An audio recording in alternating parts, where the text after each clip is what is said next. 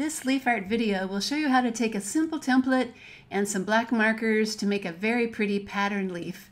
It's perfect for a lesson about lines from the elements of art. And the good news is that anyone can make some really pretty leaf art with just a little bit of time and patience.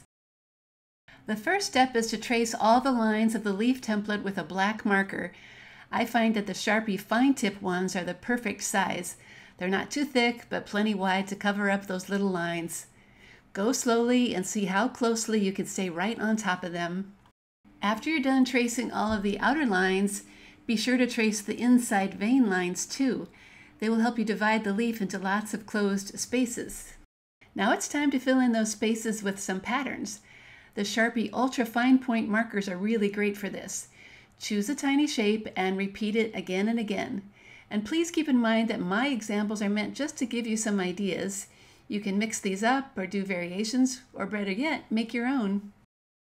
I'm starting with some very small circles with a little dot inside. They don't all have to touch each other, just try to make this section look like it's really full.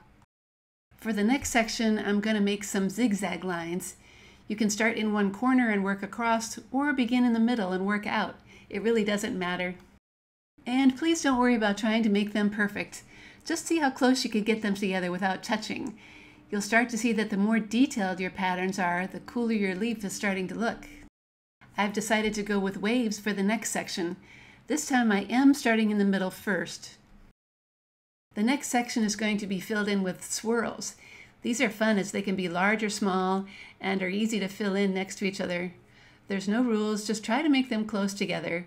You can even add some half circles around the edges if you want. The next pattern is something that I call hatch lines. It's little sets of lines that rotate to kind of look like a weaving. Moving on to the next section, I'm going to try some dashed lines. Some are going to be long and some short, but they are all parallel to each other. And you can always do something really easy, like just some very neat straight lines. You know, those little swirls are so much fun to draw. I think I'm going to do some just a little bit bigger now. Now I'm going to add something I call lightning lines.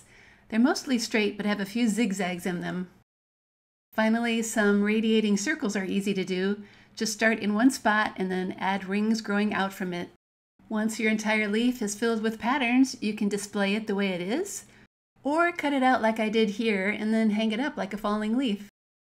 Either way, it's really easy to make some beautiful leaf art with just a template, some markers, and a little bit of careful drawing.